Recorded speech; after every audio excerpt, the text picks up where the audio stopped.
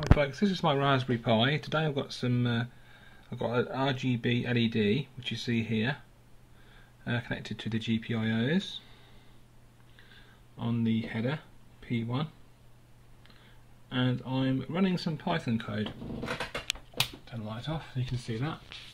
Let me find the code for you quickly. So there we go. It's a while loop. It's basically setting up the. Actually, let me go to the top of the editor and show you.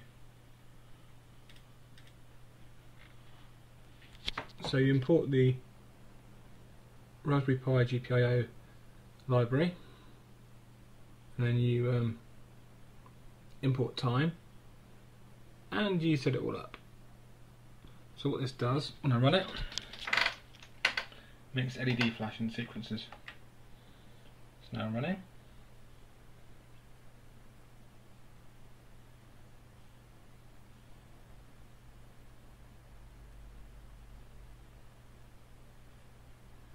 It'll stop in a second.